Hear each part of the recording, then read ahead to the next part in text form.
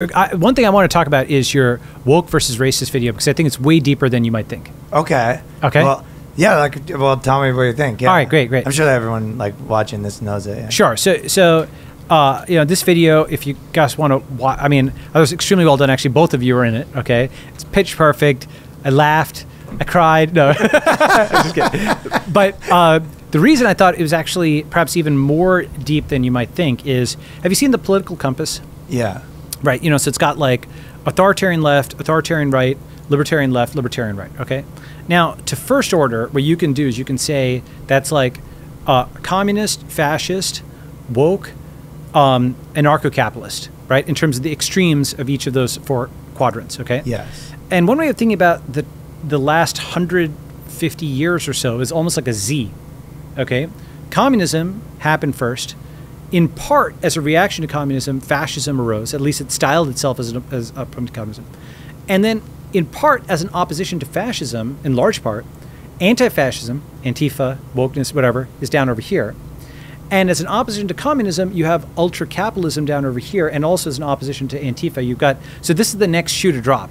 Bitcoin maximalism, ultra-anarcho-capitalism is kind of like an opposition. Oh, I see what you're saying. So if you look at just by virtue of just some straight up pattern recognition, you're even then it even looks like it's going to where I'm saying. Yeah, so it's something where if you take the political compass, the diagonal axis here, the woke and the fascists are obsessed, as you point out, with the same things, and often come to many of the same conclusions. But from the premise, the fascists will say white people are the best, and the woke will say white people are the worst. But they're just obsessed with race and biology. Categorizations. Exactly, that's right. And then conversely, the other axis, the other diagonal, is the economics axis, right? The political power axis, right? And the communist and the ultra Bitcoin maximalist think, for example, and do you know what Bitcoin maximalists are? You're going to hear a lot more about that. They're just they think that Bitcoin is just the only currency. Yeah, if the communist has replaced... Keeps exposing me with these questions. Yeah, so let's say, basically each of these four corners you can kind of see, right? The communist has replaced... Okay, let me put it like this. There's some folks who have replaced GOD with GOV, okay? The maximalist has replaced GOV with BTC. What's GOV? Government. Oh, okay. Okay, so some have replaced the, God with the government. Oh, okay, yeah, right? 100%. And others have replaced it with Bitcoin. Government right? with Bitcoin. And if you really want to be flip, it's like the communists have replaced GOD with GOV. The fascists replaced GOD with DNA. The wokes replaced GOD with BLM, and the maximalists have replaced GOD with BTC. Yeah. Gotcha. Okay. Michael Saylor. Yeah, that's right. And so the thing is, of course, BLM, the organization, is different than black people because basically, lots of black people don't support, riots and stuff like that. And just the fascists claim to speak for white people, but obviously lots of white people don't support fascism, right? So these are things where they are these extreme corners that are kind of focused on... There's basically two buttons you can push to make humans insane. And those are the race buttons and the economics buttons, right? The race buttons is I'm being discriminated. If you just think about it, right? In this corner, I'm being discriminated against, or I am the supreme, race or whatever. These things make people insane if you push these buttons, right? And it doesn't have to be white people alone pushing those buttons. In many ways, China... a lot of it's just a single palatable answer for why you're having problems right now. Yeah, exactly. And so China's pushing this button of we are the supreme Han race or whatever, pretty hard up over there, right?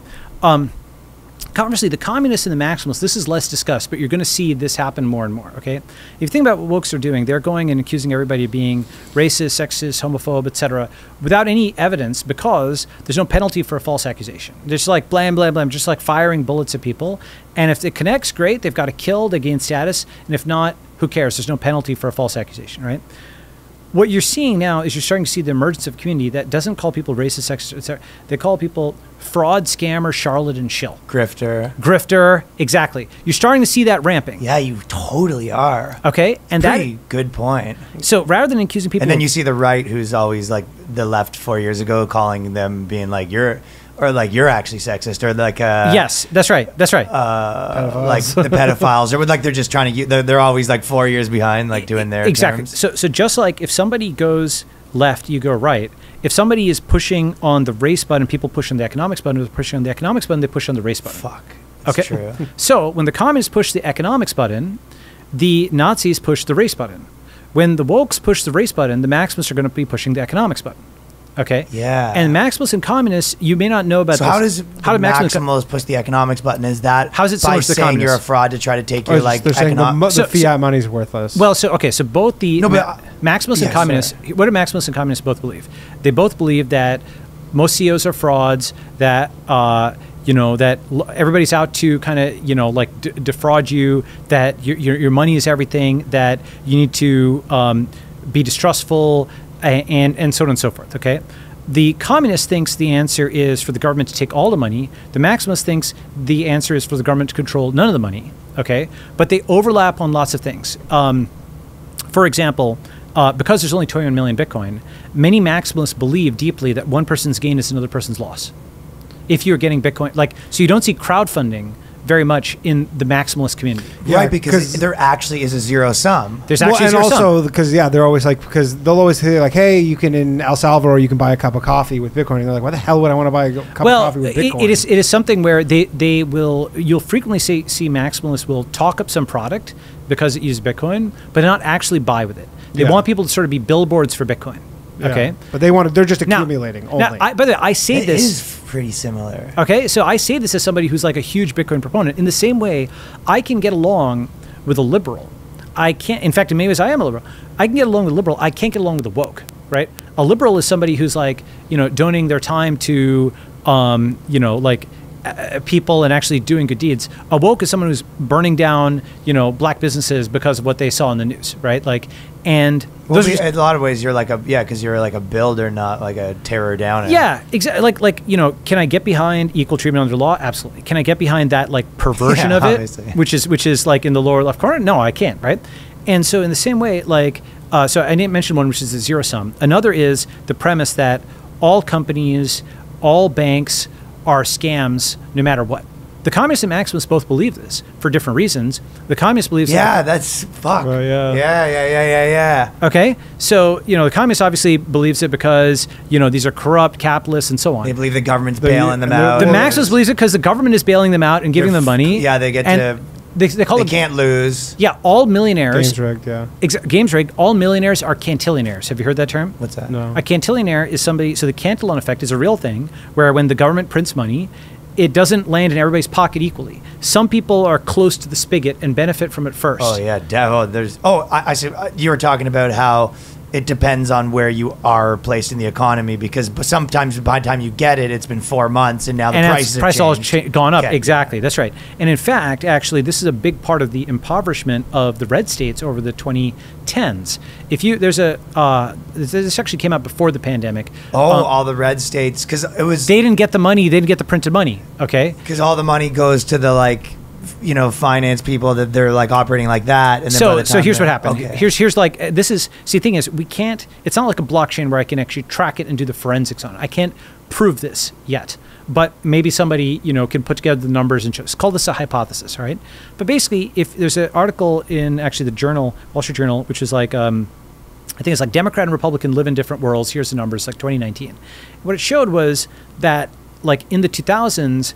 There are roughly equal numbers of prosperous and poor Democrat and Republican districts.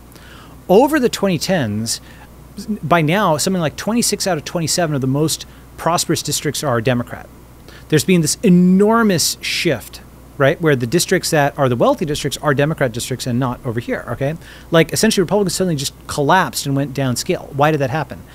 One thesis is that the printed money of D.C. went to financiers who also invested some in tech. It's only a trickle in tech, by the way, because venture capital is only a tiny fraction of what's in the old money world. But some did go into tech, okay? And so you had New York and DC and tech, Silicon Valley and so on. Those were actually rising as zip codes over the 2010s, whereas all these guys in the center, all these red states were getting effectively diluted down without even understanding what was happening. It's as if you had a cap table with 1 million shares and 10 million more were printed but nobody could see it happening really. And then And it got awarded in such a way that it diluted this guy down who had 50% down to like 5%. And he didn't even know about it till 4 months. Till his prices were going up and suddenly the dollar is going less and so on and so forth. And it's not visible to him and it's deniable because it's all happening. It's not on a blockchain. You can't actually see what's going on. Okay. Now, this was actually up to 2019.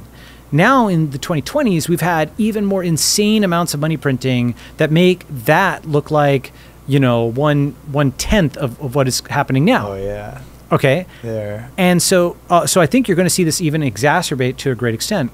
So what happens is you have maximalists who will argue, and again, as I said, I'm sympathetic to some of these arguments, that all millionaires are cantillionaires. Why? Because they just benefited from this printed money.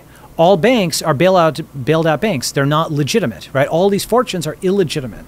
All these companies are scams, et cetera, right? And the entire economy is zero sum. Would the argument for them be like, hey, if I was going to, you know, it's like if you enter an industry and then you enter another industry where they're like, yeah, the argument would be like, yeah, that's part of the game. You fucking lobby the government and get them to give free money. It's like, you're like, that was part of the game, like going in. And now you're saying like, oh, they have an unfair advantage. You go, yeah, that's why we went to this industry. Like, you know what I mean? The too big to fail stuff where it's like, yes. So like I'm not. They're like, yeah, it's good over here. Become a bank. I am generally I understand. I'm not saying I necessarily think that. I'm just saying like I understand that argument. I think the problem is basically I would argue that the government has so much power that lobbying it has ROI. You know, that's like actually the problem. It's like 500K of lobbying gets whatever million of ROI, right? That's actually the bad part, I would argue. But so just continuing. So the maximalist, A, zero sum, okay? B, they think every millionaire, every bank and so on is corrupt because of this. C, they think they will call everybody fraud, charlatan, shill, scammer, grifter. One other thing is maximalists, even more than they hate like, you know, in some ways, fiat currency, they hate so-called shitcoiners, right? What's a shitcoin? The Luna guy. Well, so that's the thing is, see, okay, Bitcoin, so let's talk, well, okay, right? Perfect. What did Danny say? I thought the maxis say anything that's not Bitcoin is a shitcoin. See, you guys it was perfect. What you just did was perfect. You know why? Because he lost his house in Luna. Right, because the second one. Well, because what would somebody define a racist as? Some people would say a racist is genocidal Hitler, etc. Okay, some would say it's a person who asks you curiously what country you came from. Yeah, where are you really from? No, but not even that. Not even that. Just like making conversation on the bus or whatever, right? Oh, right. Whereas it's the equivalent is someone says a scammer is the guy that like nefariously like, you know, takes grandmother's money. Or somebody who likes Ethereum. Yeah. Okay. All right. So like part of this is actually pretty interesting, right? I love it. Yeah. The spectrum is intentionally something where it's so wide to encompass the most innocuous of behavior. I mean, look, we've seen all these articles like, you know, BuzzFeed or Specialized that, you know, Cheerios is racist or whatever. Like you could probably just you should do a show, by the way, where you just take 100 headlines, 200 headlines. Oh, you have that video. That was like a pretty viral one. All right. Okay. I'll go watch it. Basically, the most ludicrous things, any one of them that charge, maybe you can read the argument. I did a how-to blogging too, and be like take all the things, but I showed all the articles and be like, here's how to argue something is racist. No, it'd be like, you have like a one wheel that's like a noun, one wheel that's like the verb, and one wheel that's like the ism. Oh, is this the BuzzFeed like throw the darts thing? Was that you guys? No, it was. But it's like a game. But basically, at the end of it, I used all the real like. Okay. Yeah. Great. Whatever. Okay. So the thing is that part of the game here for them, even though it's not like conscious, is the spectrum is so wide that encompasses all normal behavior, and then you can get tagged as racist, and then boom, you're in the same bucket as like Hitler or whatever over here, right? So in the same way, when I'm maybe Himmler. Well, yeah, okay, right. So that's like the biological like attack or the race attack. Then on the other side is like the economics or government attack, right? And so that is something where, okay, there's like an actual fraud or something, and there's like somebody who likes Ethereum or someone who set up a company once. Fraud, right? You know, okay, and it might say, why will fraud expand to everybody who starts a company? Well, now here's where you'll have to... effective? Well, so it is effective, but here's where you'll have to, you'll have to believe me here, or let's take this as, you know, ad argumento, okay? Every company is an internet company today. By 2030 or 2040, every company will be a blockchain company because payments, incorporation, equity, wire transfers, crowdfunding, every operation. That is wild, though. Okay. Yeah, everyone's kids like, Dad, can I have some Bitcoin? Well, yeah, but not just Bitcoin, but like every operation that you can think of in finance, in a sense, international law didn't exist before blockchains. Let me explain why I say that. Okay.